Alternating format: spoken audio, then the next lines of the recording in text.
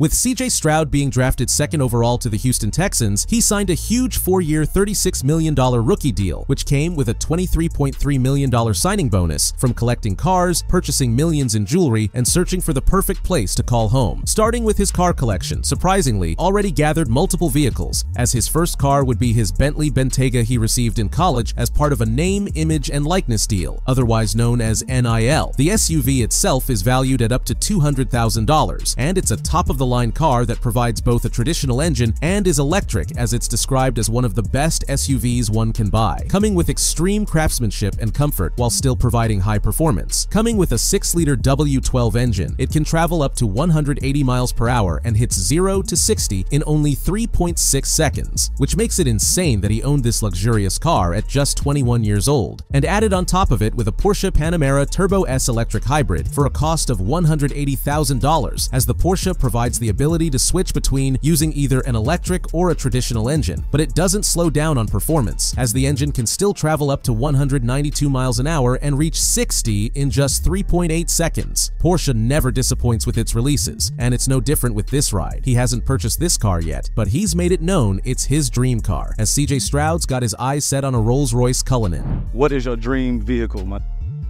Yeah, God willing that happens, but I've been loving cars. I've been little. Yeah. Probably a Cullinan. Rolls-Royce Cullinan. Yeah. You gonna drive it yourself, or you gonna have a driver? Nah, I'm driving myself. Word up. Yeah, for sure. Sometimes get a driver though.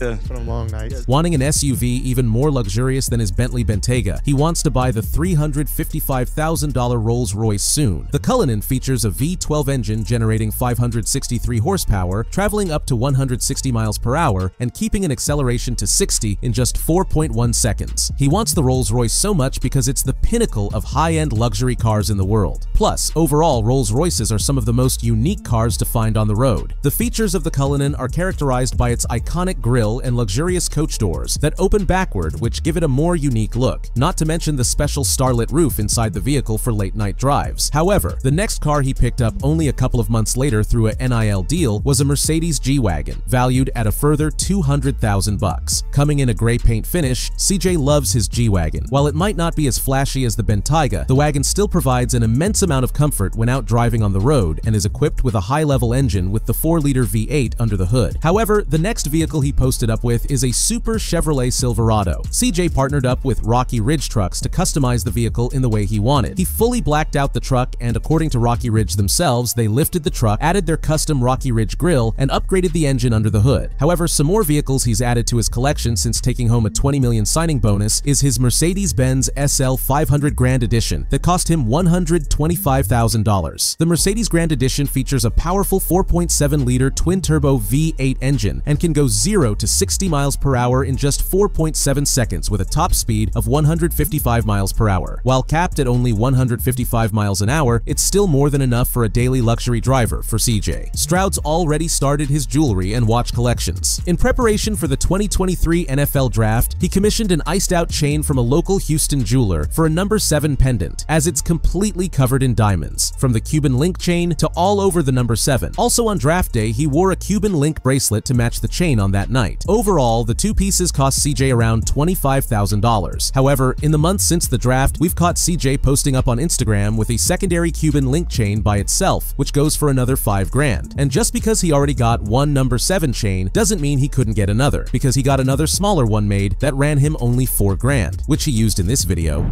You ever seen a 100-yard throw? Watch this.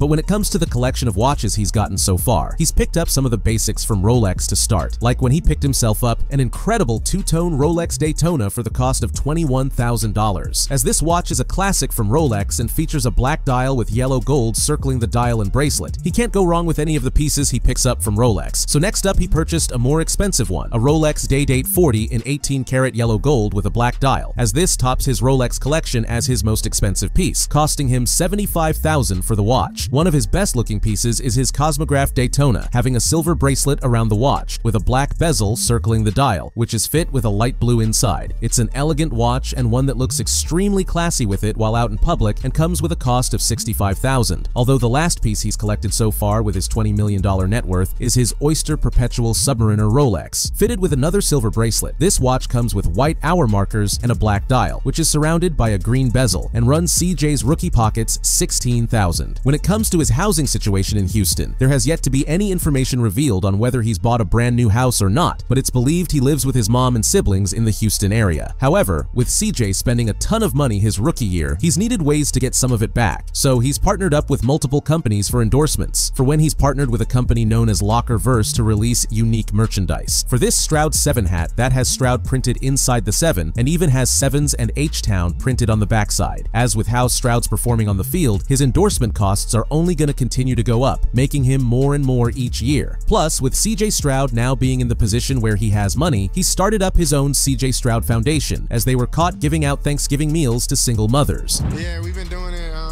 really all the way since I can remember, since being really young.